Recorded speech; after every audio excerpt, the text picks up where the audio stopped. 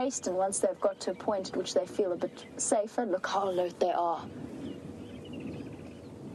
I'm almost certain that was the wild dogs that chased them across here. Oh, so close and yet so far. Come on, dogs. This way. There's food this way. Come and join us. Look at the body language of the impala. Heads moving everywhere. And when I refer to stotting, impala do these spectacular, almost handstand-like leaps where they throw their back legs up into the air. A buffalo have decided they've caught up with the atmosphere and decided to jog away from the dam. Just reverse, so you can see the other side of the dam. Look at that, there's a Nyala as well. Here we go, stampede coming. Something startled them. I'm going to reverse back a little bit. I can't see anything chasing the Nyala. But they've also been... There the dogs. There they go. Yes! Awesome! Racing after the Nyala. Yay, we got lucky again. Come on, this way, dogs.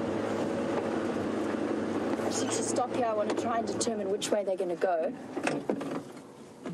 Dust flying everywhere, buffalo sprinting away in a panic, automatically picking up on the racing Nyala and running away just for the sake of it.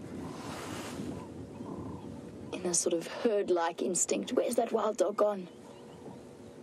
Yeah, the rest of the pack. Coming over. Oh, there they are on the dam wall. How lucky are we? Yes! Good call, coming to Sydney's dam and deciding to... Sorry, guys. Oh. There we go. Well done. Well done, Brent. Too excited. Doing superb work. Getting excited with wild dogs. On it, you know, right next to us. Awesome! Sorry, guys. Don't apologize, it's fine. The rest of the pack I'm going to leave. I'm going to try and keep up with this dog. Buffalo in my way.